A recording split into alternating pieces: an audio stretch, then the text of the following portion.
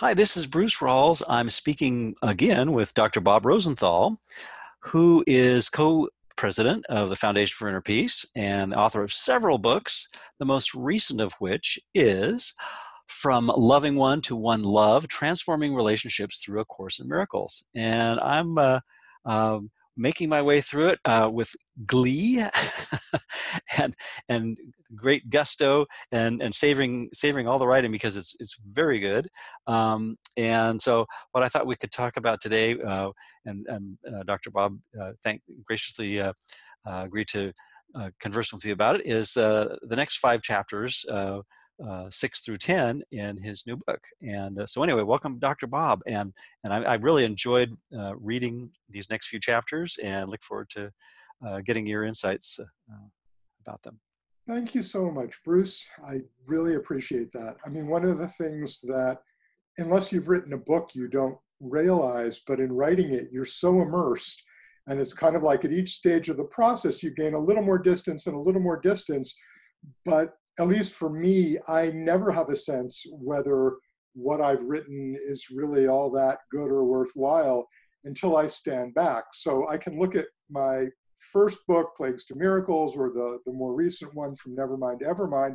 And at this point, I can go, yeah, I achieved what I wanted to achieve. I'm pleased with them. I'm happy with them. But the new one, not there yet. So hearing this from you is wonderful. I guess it's sort of like a corollary to that idea that you only find your own salvation by seeing it in your brother.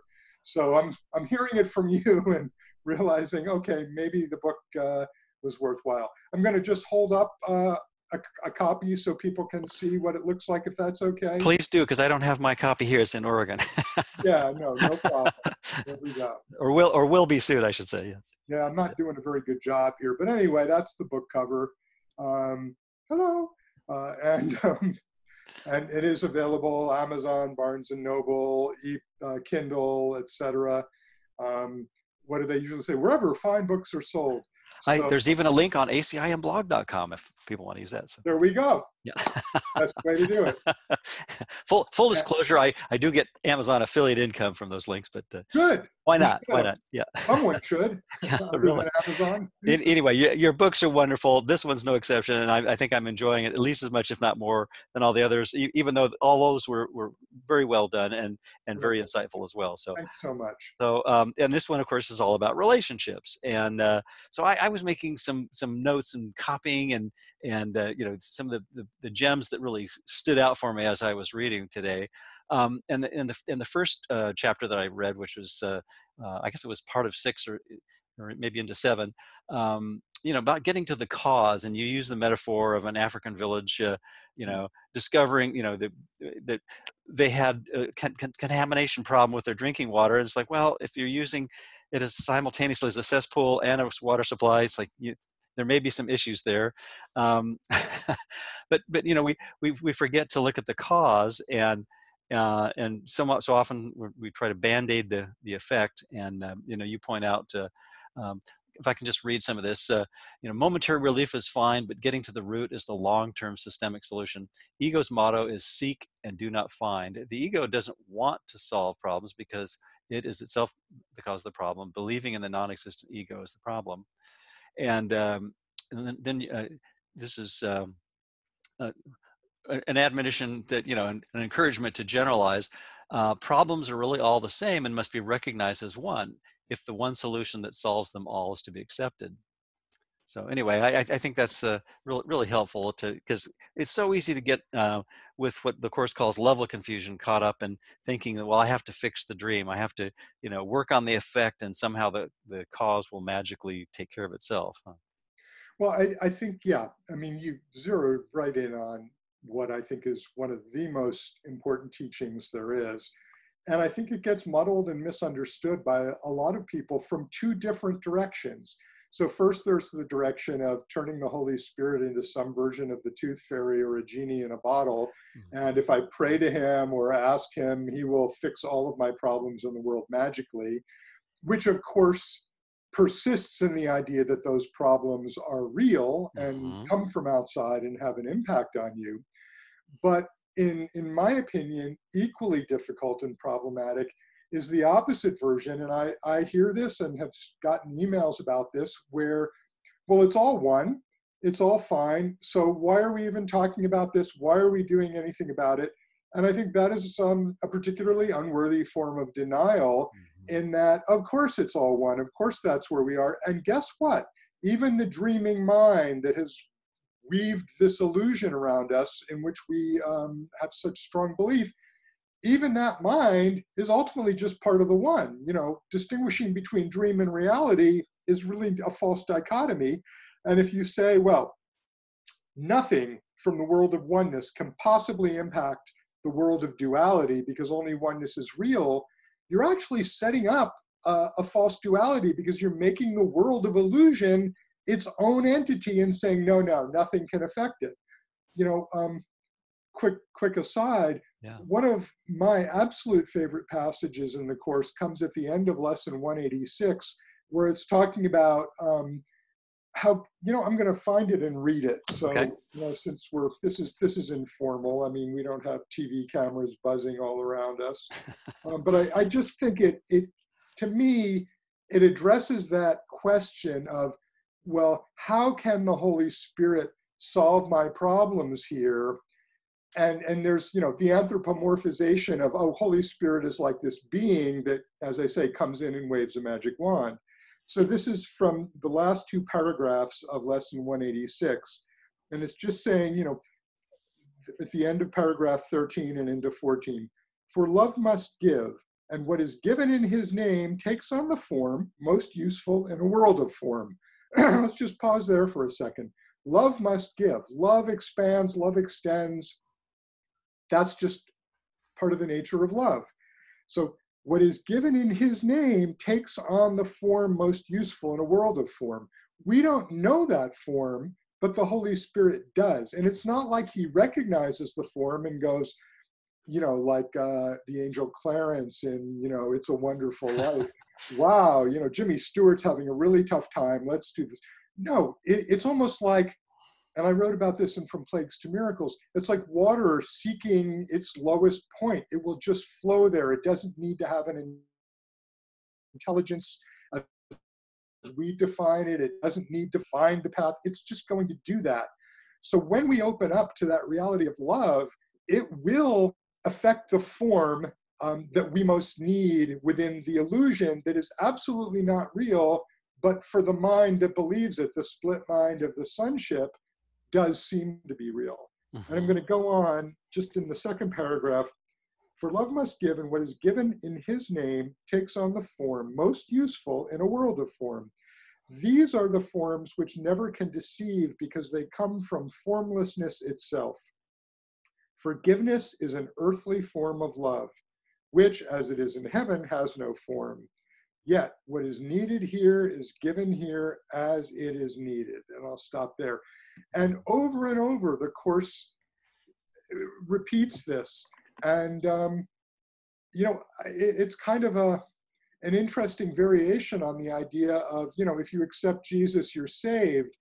That puts it in terms of a credo and a belief system. This is more like, if you follow in the way that Jesus led, you know, if we walk along the path that he already macheted all the weeds out of the way for us, things do get taken care of. Yeah. It's our fear thoughts and our past that come up and go, well, yeah, that didn't work out terribly well before, and I'm really afraid it's going to go off the rails again.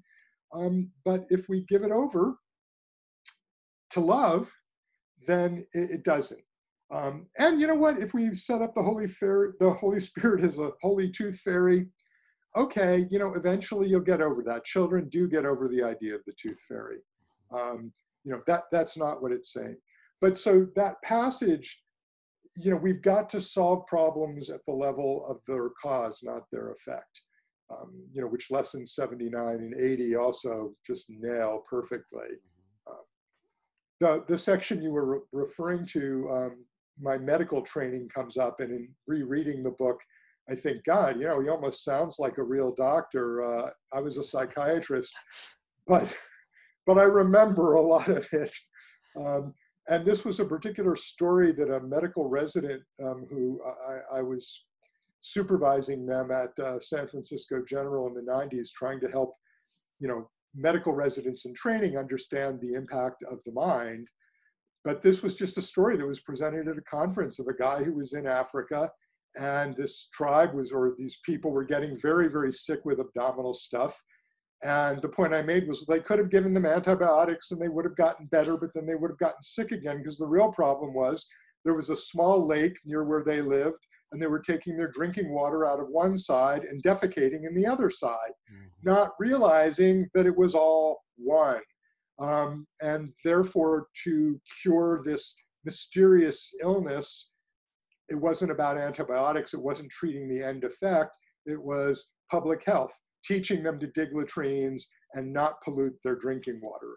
We could extend that metaphor and say, yeah, we're always polluting the pure stream that comes to us from God with our ego thoughts.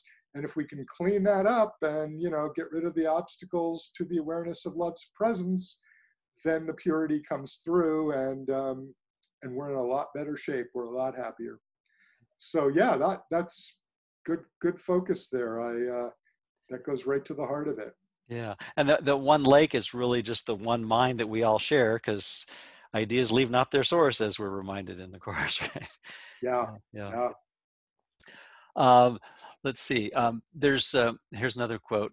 The ego takes an altogether different and characteristically insane approach to problem solving. It ignores the cause and deals only with the effects. To solve any problem, then whatever its form, requires us to see the ego's misdirection for what it is, then reject it and choose a different path, that of the Holy Spirit. And you've touched on that, of how we want to make Holy Spirit into a tooth fairy, and then also, we as egos, we we try to mess with it in a number of different ways to both of them to all of them to keep the ego's thought system intact, huh?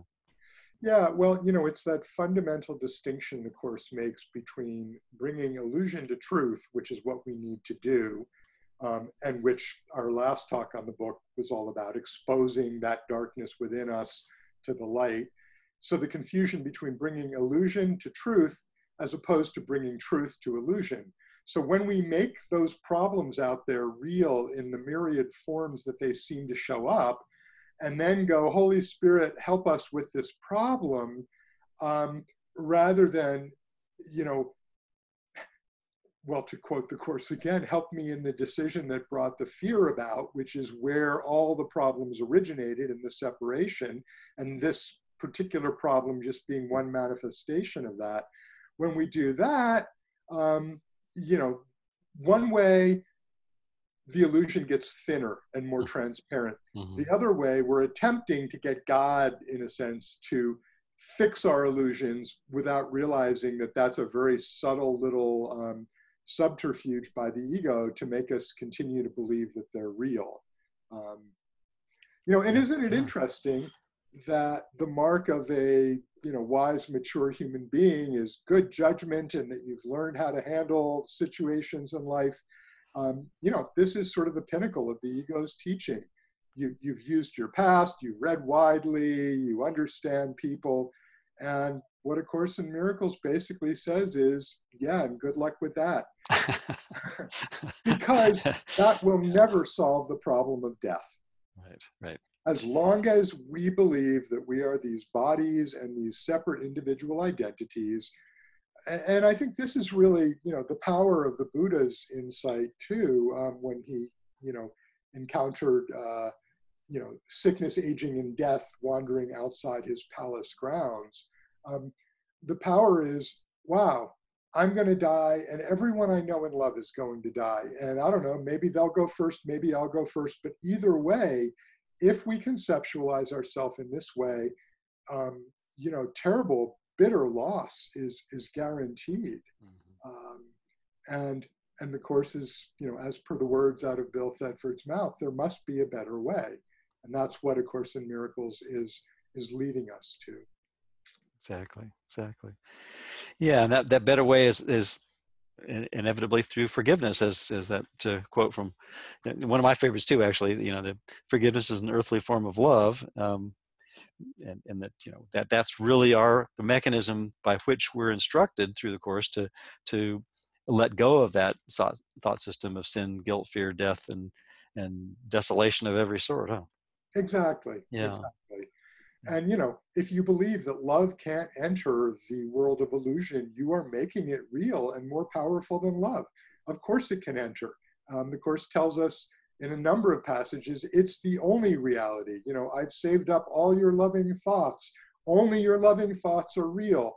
Not because the thought itself is real, I'm feeling a loving, magnanimous impulse towards someone, but the love is the only reality. Yeah. Um, Yeah. Yeah. Another phrase that you use that I really relate to, and I actually have a mnemonic for the 3 steps of forgiveness of reveal, release, and replace. And you use the phrase reveal and release in your writing too. It's like that uh, clicked immediately for me. I was actually sharing a bit of that over the weekend in an online class through the Rocky Mountain Miracle Center in Denver, and workbook lesson 23 has that in one sentence. Let's see if I can find it real quick. sure, yeah. Yeah, it's. I mean, it's just the reveal, release, replace. And those 2 words and those are the 2 parts that we need to help Holy Spirit with, and actively assist. Here it is. This is lesson 23, paragraph 5.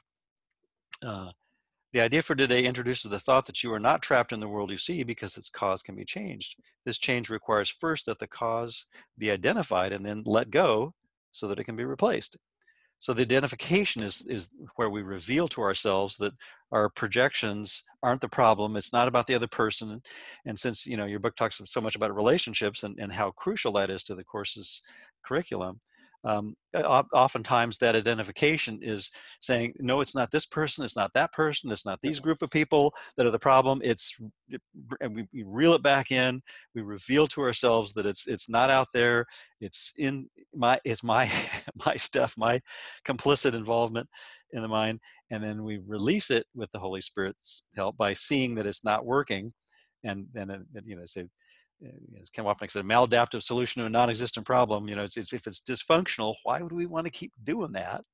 And then the last step, of course, is the replacement, which is automatic, and we don't have to do anything. In fact, if we try to do things, we're messing with the perfection that's already there. Sorry, you And faded out there. yeah. I'm getting that internet connection is unstable thing again. Oh, okay. Anyway, it faded out. So yeah, there we go. Okay. Anyway, so what I'd be interested in your thoughts on the reveal and replace, and because you've. I have my own variation on that, Uh-huh. which I recently set out in a video I did for Bill Free's presenter series, and I don't want to step on that, so maybe I'll come back to that later. I'm supposed Okay. to make that for that particular audience. But here's what I would say, and I think it goes to, you can't forgive if you aren't aware of the unforgiveness and the grievance in yourself. Right. So in this sense, forgiveness always involves an ongoing process of not just scanning, but noticing where we pop out of forgiveness into unforgiveness, where the grievances come up. And I'll tell you, the more you put this into practice, and I'm sure you can echo me on this one, Bruce, the more you discover just how insistent and nefarious the ego mind is. Mm-hmm. I mean, those little judgments, they come up everywhere, about your pets, about people on the road, about things that aren't human, the weather, I used to say the ego is a nightmare factory because it's always manufacturing these terrible what-if scenarios. Mm-hmm. It's also a judgment factory. Oh, yeah. It literally doesn't know how to interface with experience without establishing a judgment in between. It can never just be purely in the present. There's always interposing the past, which brings with it the judgment.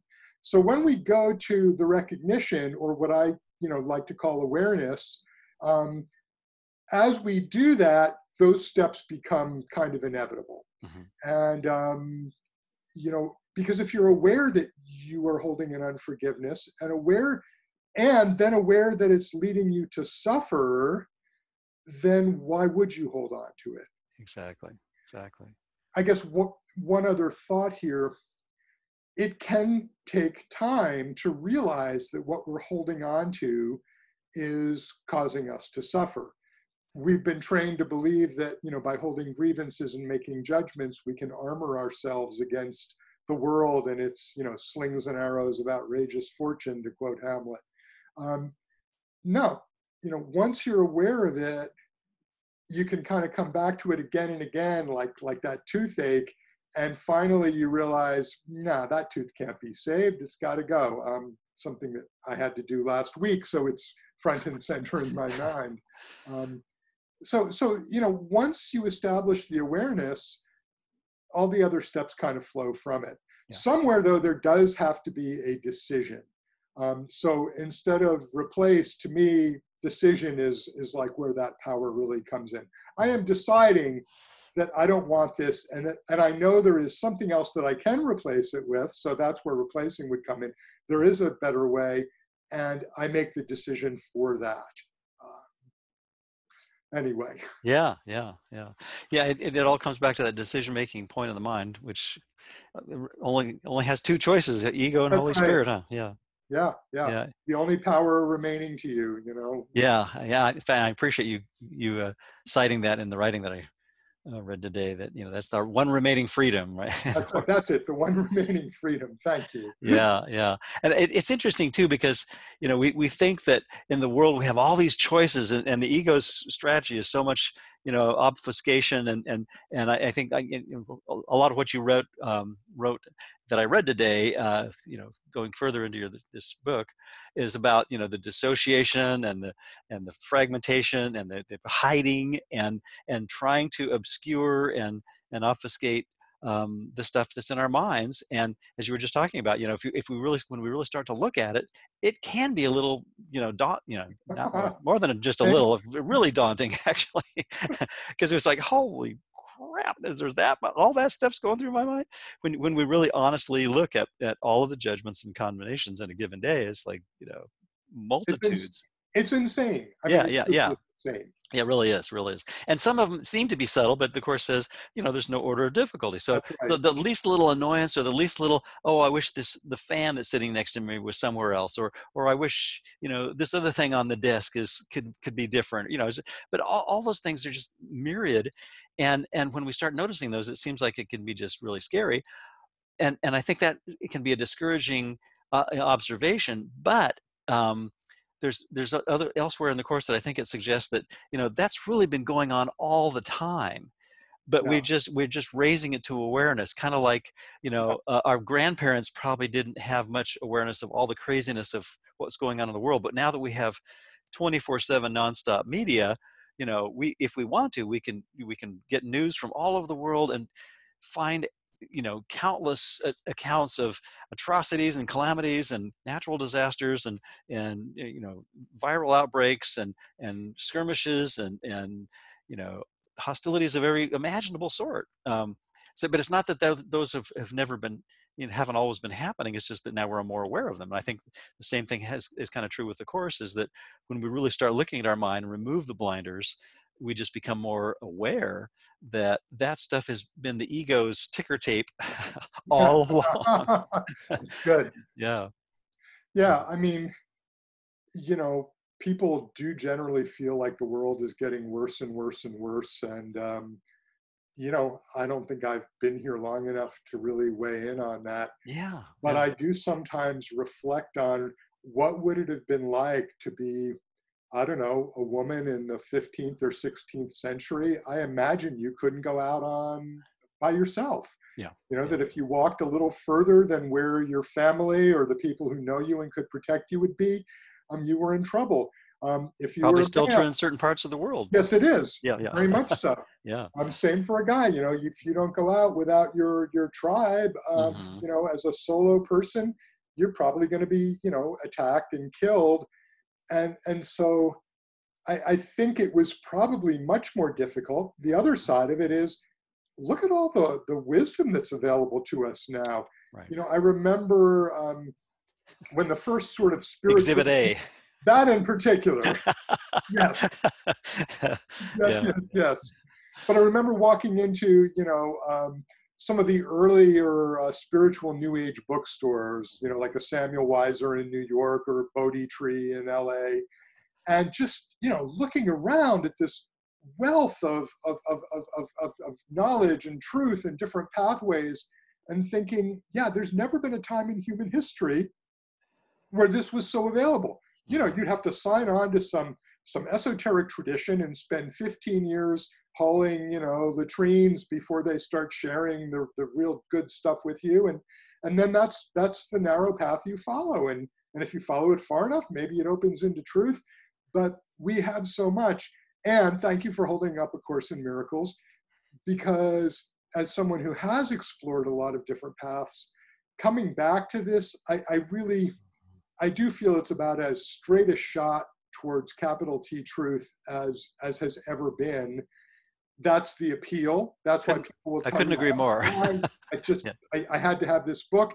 It's also why it's so difficult, and why I had to have this book, and then I put it on a shelf for 12 years. And now I've just come back to it, and it's amazing. Mm-hmm. It's a tough, it's so radical that as you begin to take it in, you really do recognize that everything you believed before is pretty insane, but it's what you believed. It's what we all believed. Mm-hmm.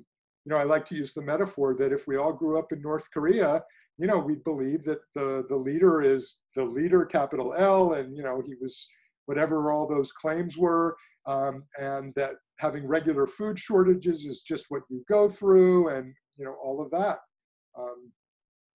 Yeah. Yeah. We Yeah. only know what we know from our own past, and we make that the norm. Exactly. Exactly. Yeah.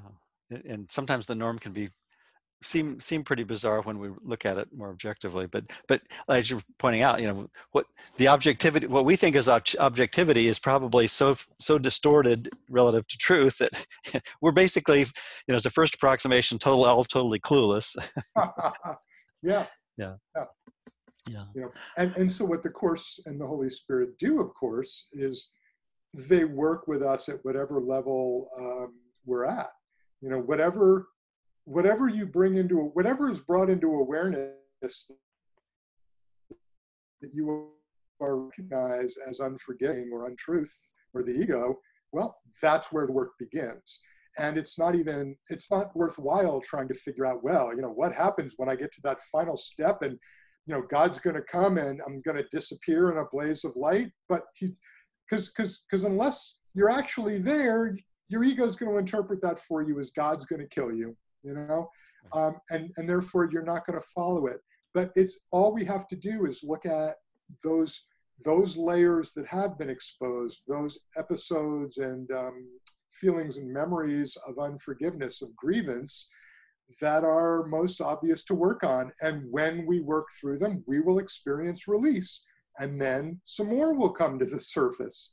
And then some more. And that's okay, because the Holy Spirit can't ever work through fear. Love can't bring about fear. If there's a part of your mind that's lashing you, saying, come on, get with it, do these exercises, get down to the core fear that is the ego, you're listening to the ego. Yeah. Yeah. It's as simple as that. Yeah, I'm glad you brought that up, because there's a phrase that I find helpful, and that's gentle vigilance.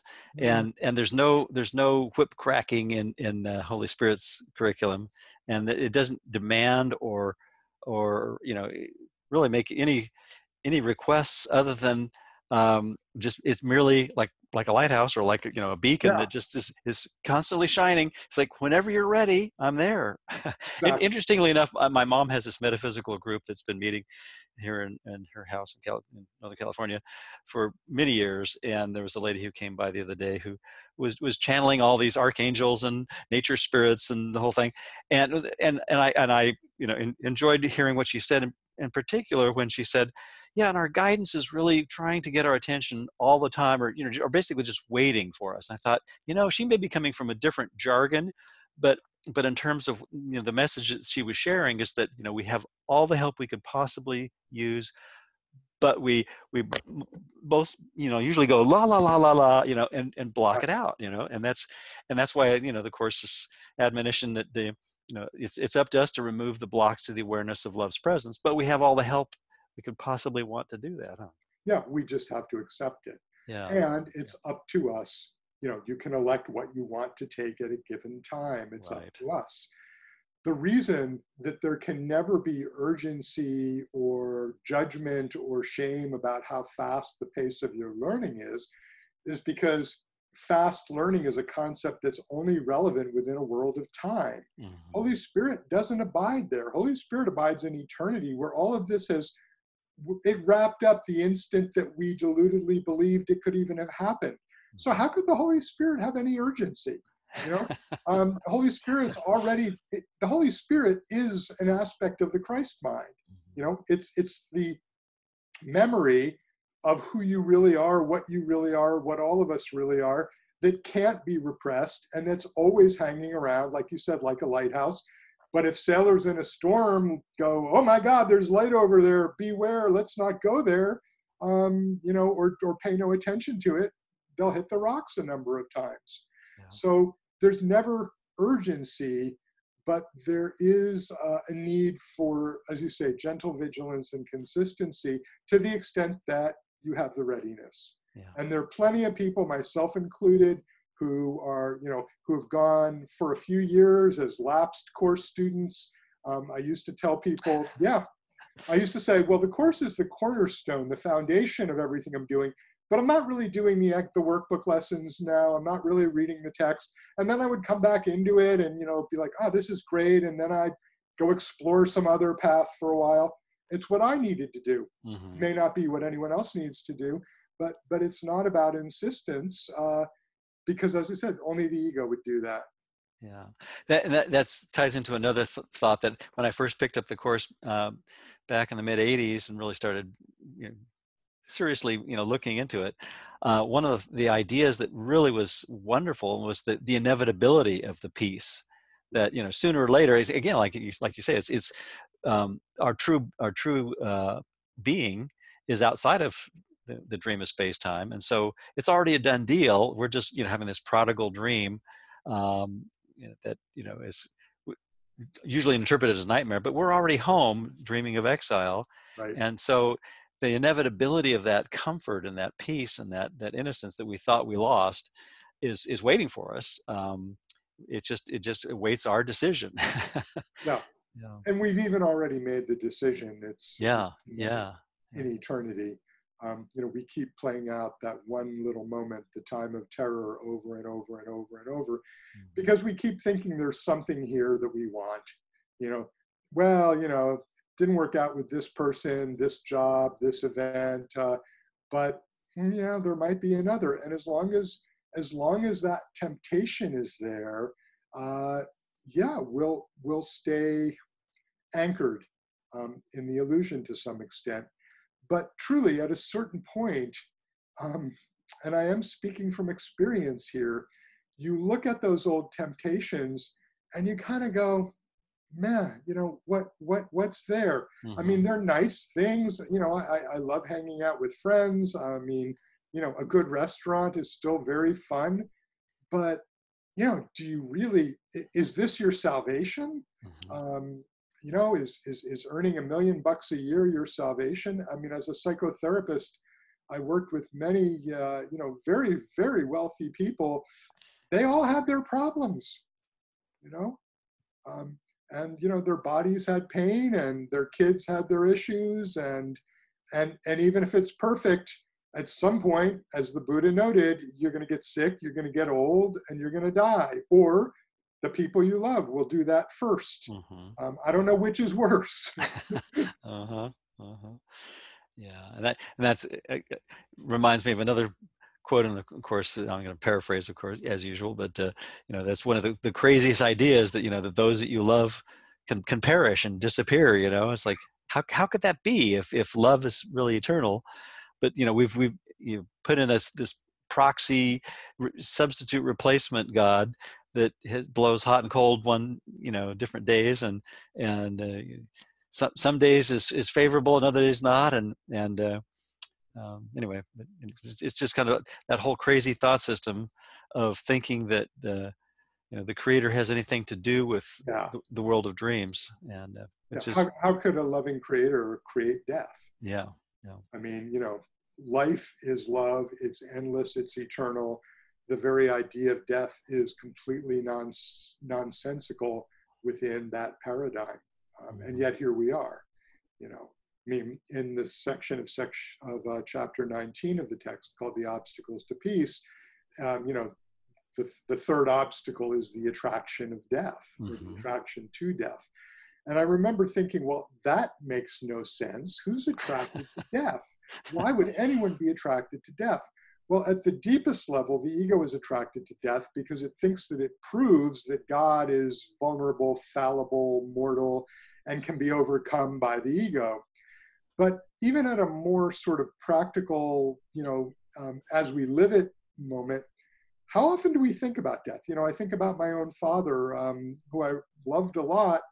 He was a physician, and he was constantly looking at his lab values, and and if he got good labs, he was very uplifted. Oh, I might not die for a while, and and if one of those lab numbers was not in the range that he wanted it, I'm in real trouble. The fixity with which death shows up in our minds in one form or another, because remember, the Course tells us that loss is a form of death, sadness is a form of death, pain is a form of death. That which is not love is a form of death. So the very fact that we do focus on and fixate on so many of these shows that at some level there is an attraction to the idea of death. Again, it's very subtle. Nobody would acknowledge that at the surface level, but it is there. yeah. And some people like to say, well, every death is a suicide because at some point the individual mind decides it's done. But every death is also a non-event because it can't happen. Yeah, yeah. Great insights. And one that I also find helpful is when I hear the word death, more and more, I try to remember to think of it as like the flip side of the ego's dream of birth too. And if I think birth and death are just, aspects of the same misunderstanding about our real identity, which is completely shared oneness eternally. And if we buy into ego's dream of separation and take this infinite spirit and try to cram it down into this little body, and whether it's a birth or a death thing, it's either way, it's we're making up something that doesn't play out in truth. Well, you said it. I mean, what is it that gets born? What is it that dies? The physical body. Yeah. Are you that body? If you think you are, then, paraphrasing against the Course, then birth is a beginning and death is an ending.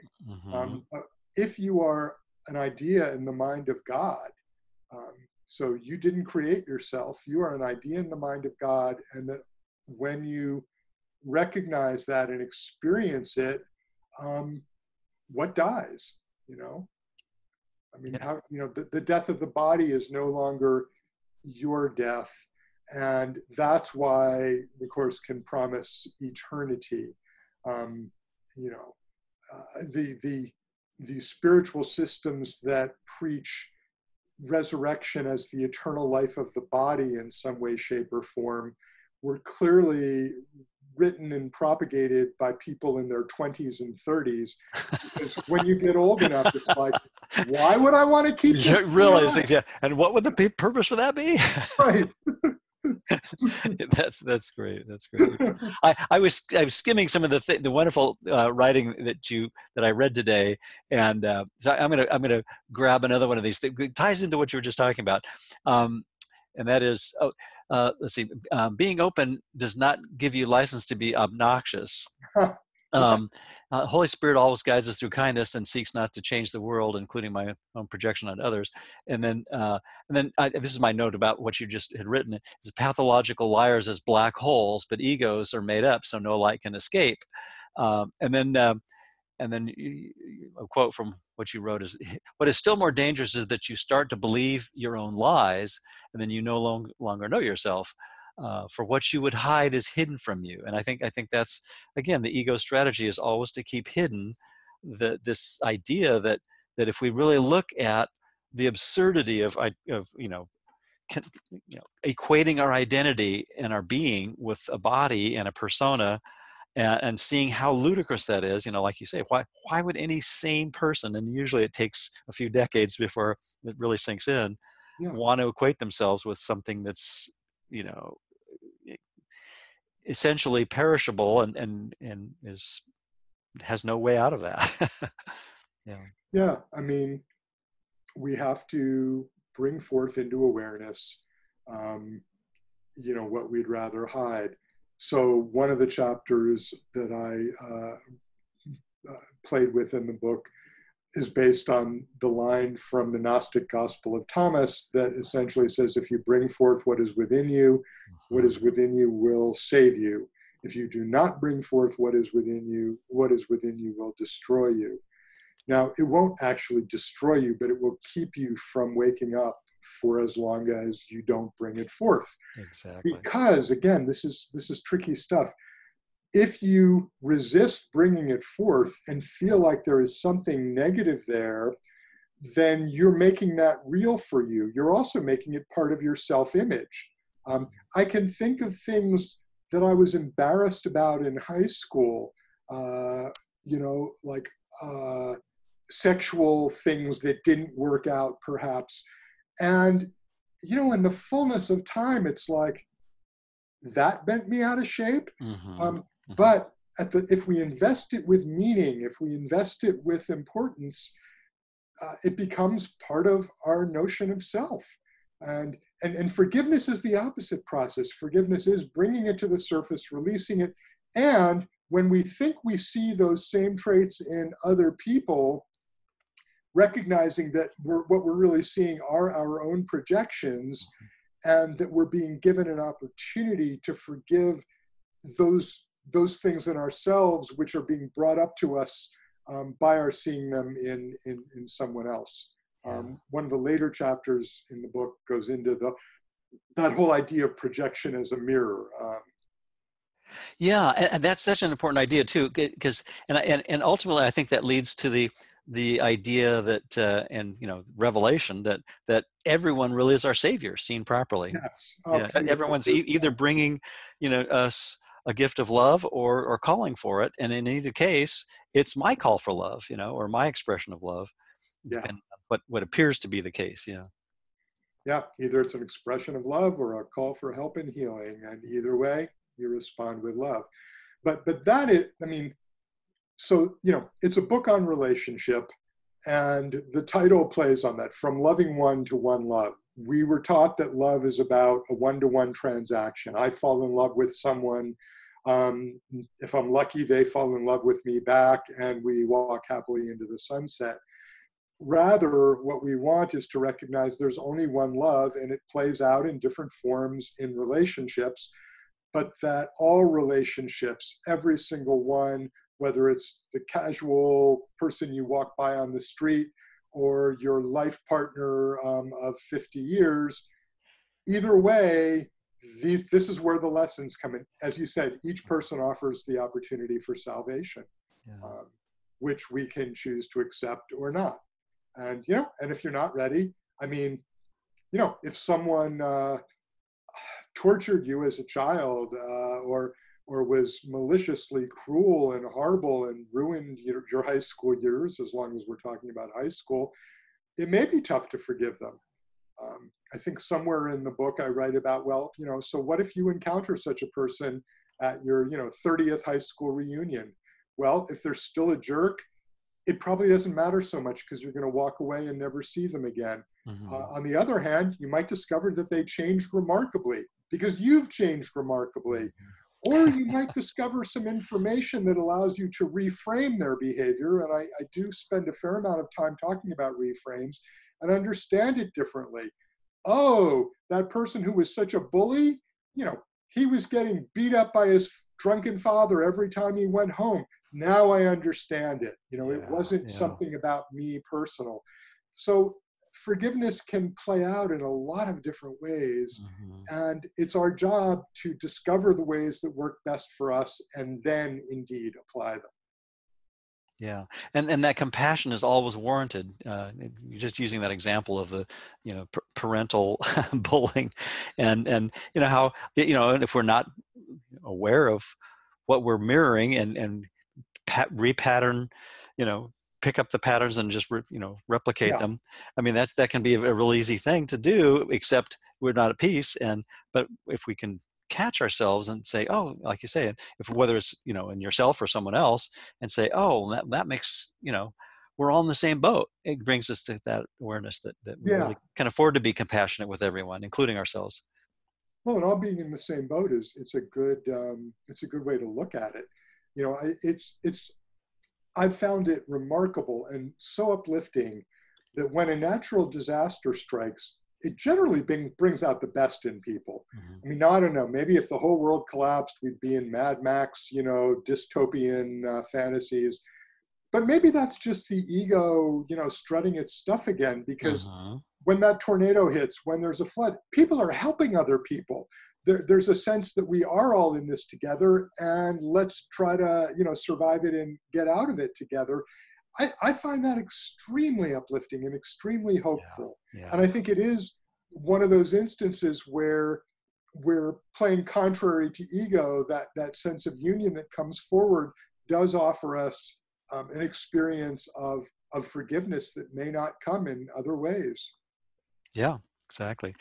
In those situations, people see each other in a different light. And it's like, oh my gosh, we all have that really, that longing to not only belong, but to feel like we're part of the solution. And and the solution really is undoing the walls in our mind, Yeah. ultimately.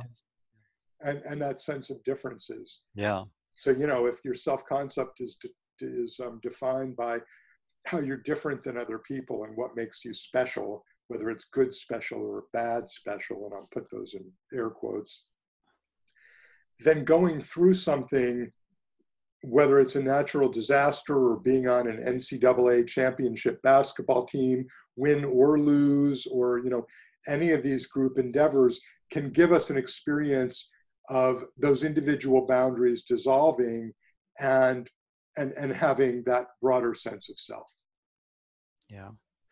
Yeah. And that broader sense of self is what we all want, isn't it? Yeah, Yeah. because I, it's what's true. Yeah, you mentioned a moment ago the Gospel of Thomas, and I found it pretty interesting in reading Gary Renard's books a few years ago, that where he has the Peirce's Gospel of Thomas. My favorite quote from that is a 2-word quote, which is "Be passersby."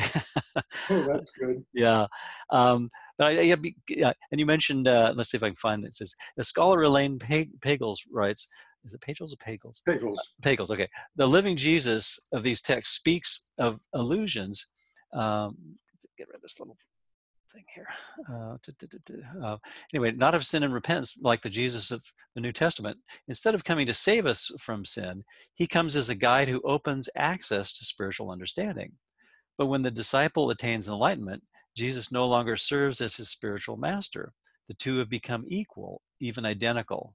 And I thought, that's such a, again, we're all in the same boat. It's such a wonderful reminder that the course's emphasis on relationship is really always leading inexorably to the understanding, ultimately, that we're all the same being, and then we get there through sameness in order to Yes. give us the training wheels to oneness, I think. Yeah.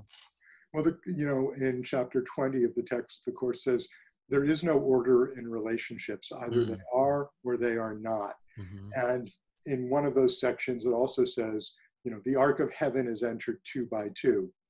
Now, you could repurpose that as an argument for special love. Right. I'm going to find my one partner, and that's my door to heaven. That's not what it's saying. It really is, the ark of heaven is entered through relationship. Mm-hmm. You can't get there on your own. To quote a different section, the lonely journey fails because it has excluded what it would find. You can't find union searching for it alone. You've already precluded that outcome. Mm-hmm. So we enter the ark of heaven by embracing each relationship, you and I here doing this together virtually through the internet, as our path back to heaven, which is nothing less, of course, than that state of one-mindedness that lives eternally in all of us, that is us. Yeah, yeah, exactly. Exactly. Yeah. What There's so else many you good, got? exactly. So here's another one. Let's see here. There is no safety in hiding because what's hidden will always strive to emerge. And then I was thinking, about the secret walls, shields, defenses, barriers, anything that maintains the belief in separation. The ego's weapons against openness, and well, and then you talk about the biological thing of the an abscess. I think that was the Oh term. Yeah, yeah, yeah, yeah, yeah. yeah. And how that, when we wall off a problem, and in that section that you have of bringing things to the light, Yes. and I thought that was a really good analogy, because as long as there's a apparent wall around something, there's no way for the help to get in or Yeah, get exactly. out, and it's really, which is, I suppose, the same thing. Yeah, exactly. Um, the wall, why would we need a wall unless we're afraid? you know Without fear, there's absolutely no need for walls. So the very presence of a wall reinforces and preserves the idea that there's something fearful on the other side of it. It's actually one of my more favorite little metaphors to play with, and one of these days I'm going to be, after I finish my indentured servitude, no, I'm just kidding, writing this 5-book series. I want to write something much lighter and more playful, that just looks at metaphors and, and the idea of a wall is just a very rich one. Mm-hmm. And here's the preview. It not only preserves fear, once you build that wall, you can't see what's on the other side of it. So now you have cut off any source of information that would contravene what you believe. And this is what we see playing out in this country today with, sort of the news bubbles that we get our information from our friends and from selective channels. We've built a virtual wall that keeps us imprisoned in our own belief systems. Mm-hmm. And what happens? They get more virulent. They're like self-reinforcing in that sense. And so you mentioned the idea of an abscess. Well, an abscess is a pool of infection that the body, for whatever reason, can't fight off. Mm-hmm. And this wall gets built around it, which is completely unsuccessful. I mean, people with abscesses are in very bad shape, high fevers, close to death. They usually have to be removed surgically. But once you build that wall, not only are you not bringing forth that which is within you, you've made the choice to intentionally and consciously keep it hidden. And that will destroy you in the form of an abscess anyway. And I think the easiest solution for all the division in the United States of America today and in the rest of the world would be that, everyone has to get together for dinner and with someone who's getting a different news source and just listen. And then you get to talk, but then you have to listen. Yeah. Yeah. Couldn't agree more. Yeah. I mean, I'd like to see on some of the Talking Heads news shows where they have the different sides yelling at each other and talking over each other. Why can't one of the agreements be that when someone else is talking, your mic is silenced? You can't even interrupt. And when you're talking, they can't interrupt. That alone would lend a level of civility that we're sorely lacking. The talking stick idea, Absolutely. Yeah, I was thinking, I didn't catch the debates the other night, but my wife texted me, and I thought, well, wouldn't it be refreshing if instead it was all the whole emphasis was how we're going to work together. Yeah. And I also did see something a few weeks or maybe a few months ago now that I'm not sure if it was Photoshop, but I love the idea. It was kind of like this little bright sunshiny image of the slats in the border wall. Someone had presumably, maybe it's true, I'm not sure, but made a seesaw, a teeter-totter, and That's and wonderful. people on both sides of the wall, kids on both sides of the wall were playing with it. So basically taking, which I think is a great metaphor for how Holy Spirit takes everything that the ego erects as a barrier and uses it as a means of communication to break down the barriers. And in this case, it was, kids playing with each other on seemingly opposite sides of a wall. But That's beautiful. I thought that was pretty fun. Yeah. That's pretty great. Yeah. Yeah. And for those who might be listening in the future, this is, the end of February 2020. So we're looking at Democratic candidates Right. debating, which in many instances more like they're all just yelling at the camera. Yeah. And Not that the Republicans are any different. right. Yeah. It's the irony, of course, is that what's that cliche? All of us are smarter than any one of us, and of course, Miracle certainly takes that to the max by saying there's really only one of us, and Yeah, that's really the only smart, and everything else is pretty dumb, yeah. basically. Well, to the extent that we think we have the answer, we think we have a plan for that. We think, you know, you can plan whatever you want. It's a moving target. And that's, Yeah. so coming back to our own personal lives, that's the beauty, again, of being able to receive guidance, yes, about the world you are in from the Holy Spirit. I think that in the Circle of Atonement edition, in one of the cameos, and I get confused about where I see things or what I may have heard about the Helen and Bill days, but there's a lovely story either there or elsewhere about Helen trying to find a coat and searching all over, and the voice of Jesus saying to her, "Why are you spending all that effort? I could tell you exactly where you need to go to buy your coat." Now, most people would say, "Oh, that's wrong. You know, the Holy Spirit doesn't get involved at the level of buying a coat."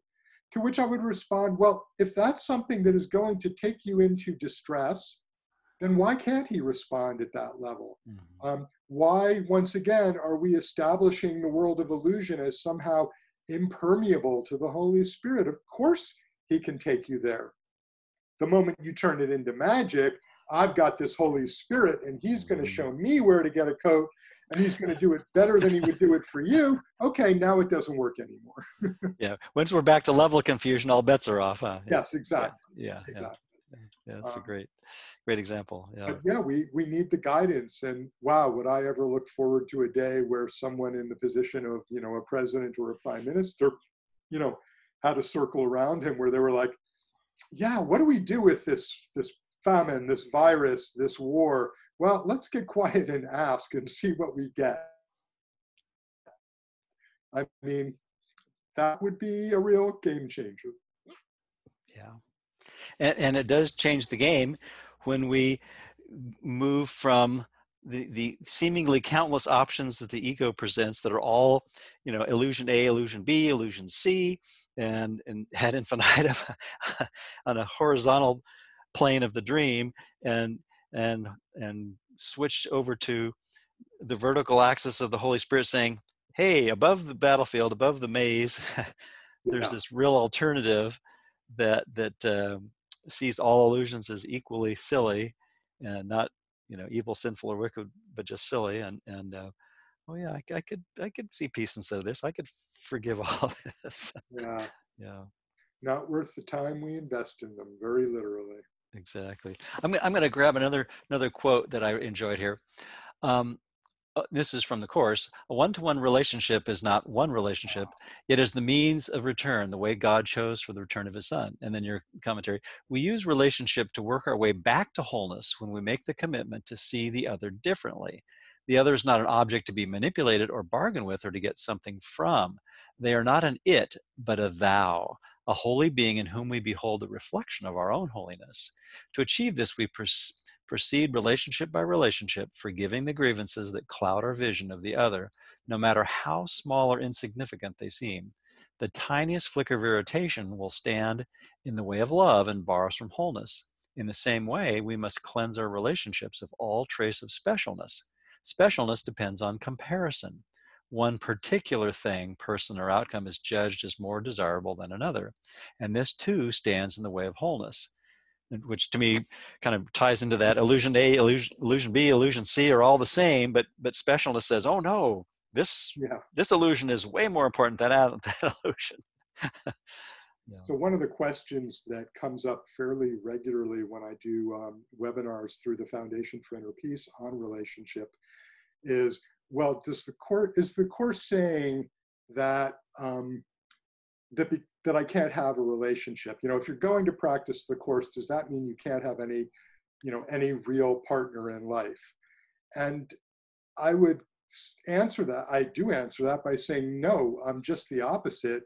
It really says that you want to have and welcome relationships wherever they show up, because as I say in the book, those are the crucibles for enlightenment. That's where we do that work.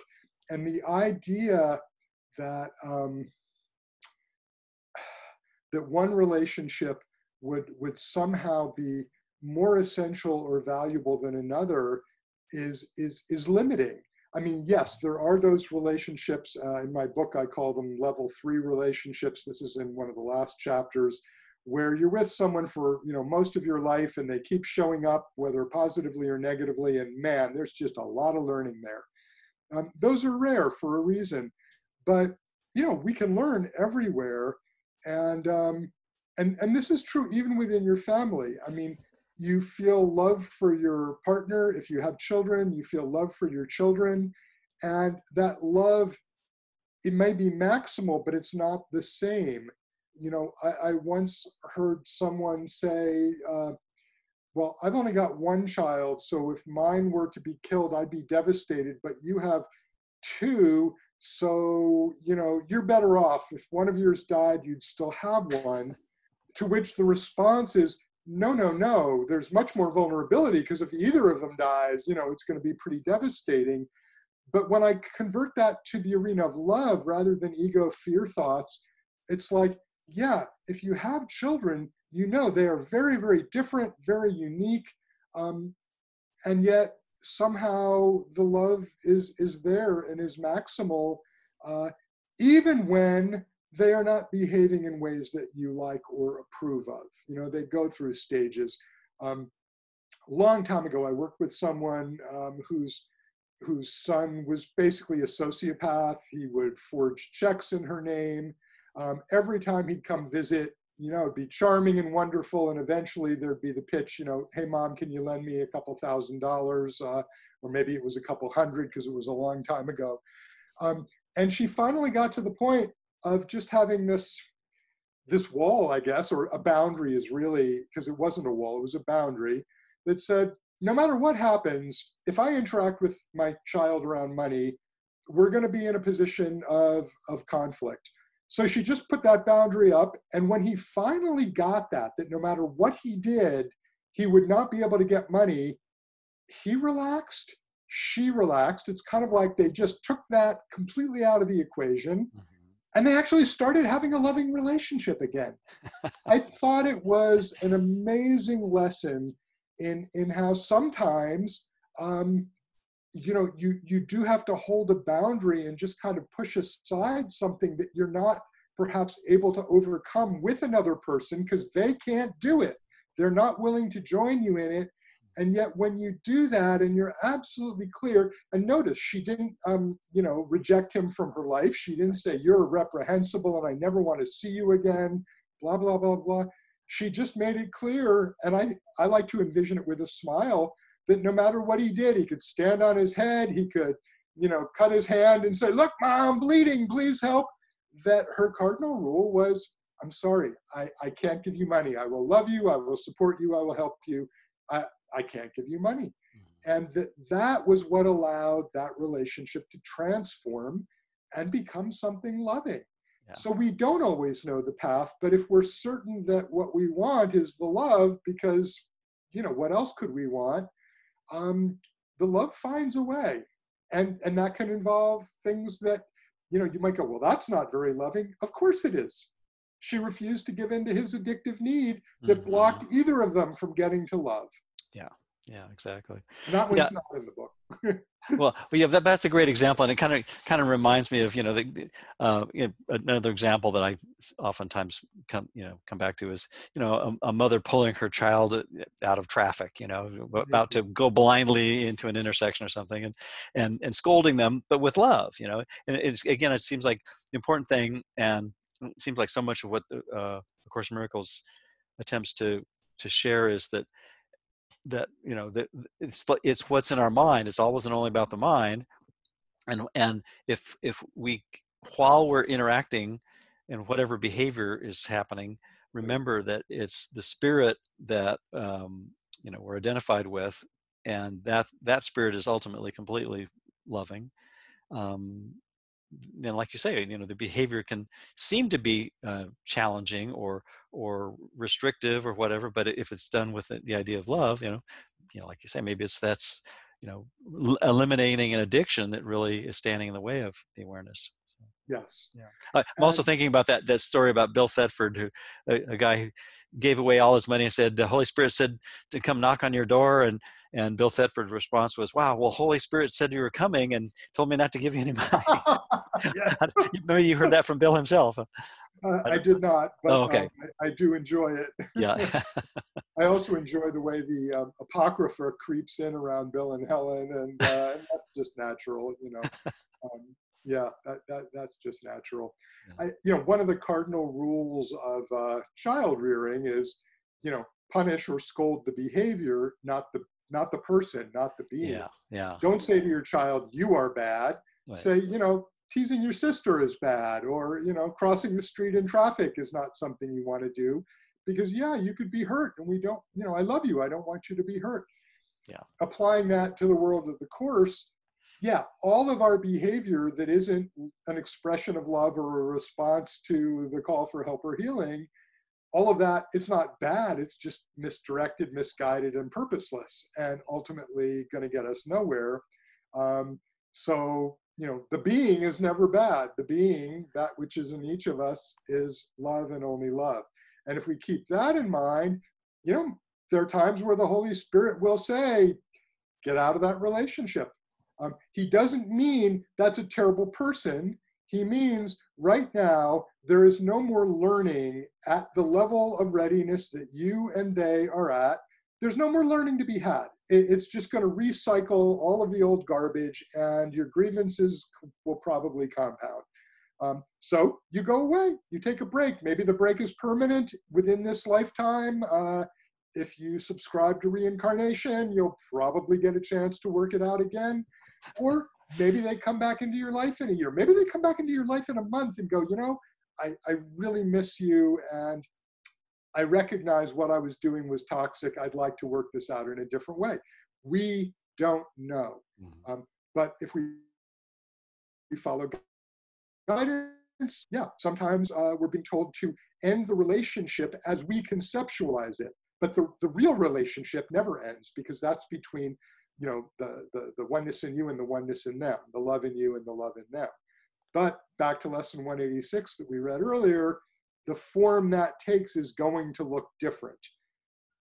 And love can take the form of, no, I'm not doing that, or I can't do that anymore. Mm-hmm.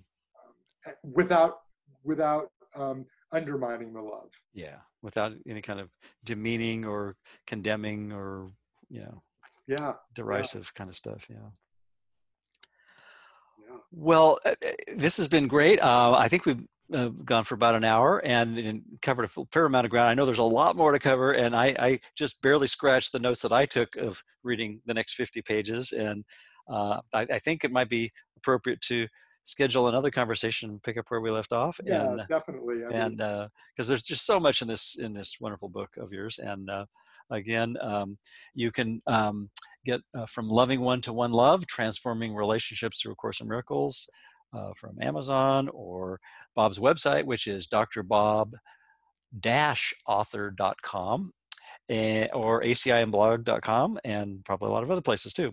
And anyway, highly recommended. And thanks again, Bob, for spending an hour or so with me talking about your new book, and look forward to the next conversation. Anything else you want to add, or any announcements? Well, for those who are watching in a more timely basis, I'll be at the Course in Miracles Society conference, as will you, in Looking Los forward to that. Angeles Yes, over very much. Memorial Day weekend 2020. So if you're there, come up and say hi, or check out my talk, whatever it's going to be. And as I said earlier, I will also be featuring some half-hour talks in the presenter series that's hosted by Bill Free. I should know off the top of my head how you sign up for that. I'm afraid I don't. You'll have to, search it online. But what I really want to say is that, this talk was about relationships. And in 1978, in a special message, what they call special messages, not that they're special, they just weren't part of A Course in Miracles, Helen's voice of Jesus gave the Foundation for Inner Peace the specific mission to, and I quote, publish, distribute, and discuss A Course in Miracles. I really fixate and focus on that word discuss. I think it's really important. It did not say teach A Course in Miracles. There's a manual for teachers that makes it very clear we're all students and we're all teachers. The only thing that separates that is time, learning, and did you do the workbook yet or not? Yeah, So, and we're all teaching all the time. One or two thought systems. Yes, that's right. That's Yeah. in there. We're Yeah. all teaching all the time, Yeah. which also means we're all hopefully learning all the time. Yeah. So the format of a discussion like what we are doing here, for me, is the optimal vehicle for conveying what the course is all about. You will trigger things in me that I never could have come up with myself staring at my computer monitor. And vice versa. And vice versa. Absolutely. So much appreciated, yes. Yeah, this is how it works. And this is my preferred, format. And yeah, so let's do it again. And we will. Great. Thanks, Bob. I guess that's it for now. Look forward to the next conversation. Thank you so much, Bruce. Thank Blessings. you.